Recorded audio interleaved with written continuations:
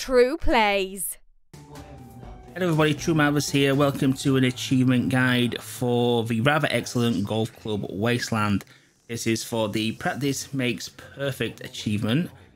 Now, there was a bit of confusion what the actual unlock requirement for this is, but I've figured it out.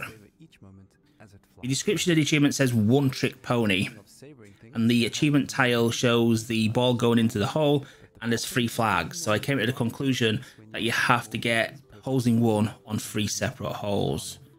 I did that and it unlocked. I tried it on another profile and it unlocked. So it's definitely that. So this is a quick guide for which holes to try this out on. So your first hole in one is going to happen on hole number 2. Now with this game, aiming is not exactly precise. So a slight fraction of a degree difference will result in a completely different shot and a different outcome. So if you don't get the hole in one, just pause the game, restart the hole and have another go at it. Simple as that.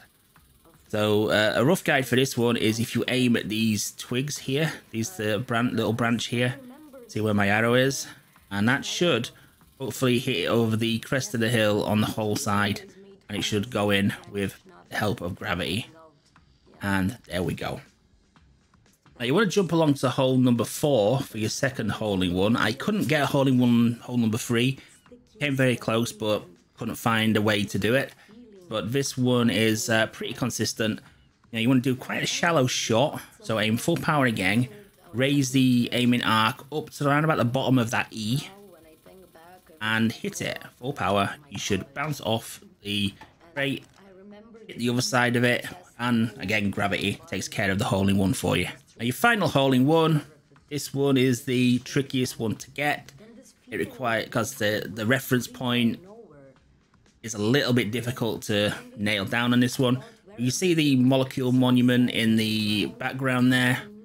If you aim at the left, the highest leftmost one, kind of at the just lower than center, see where I'm aiming there, and hit it, should hopefully bounce, bounce, bounce, and go in. That was the trickiest one to do.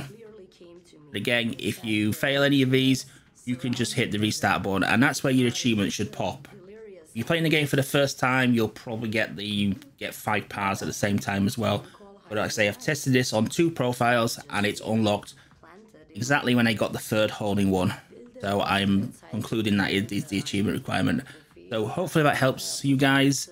If it did, remember to thumbs up the video and thumb up the solution.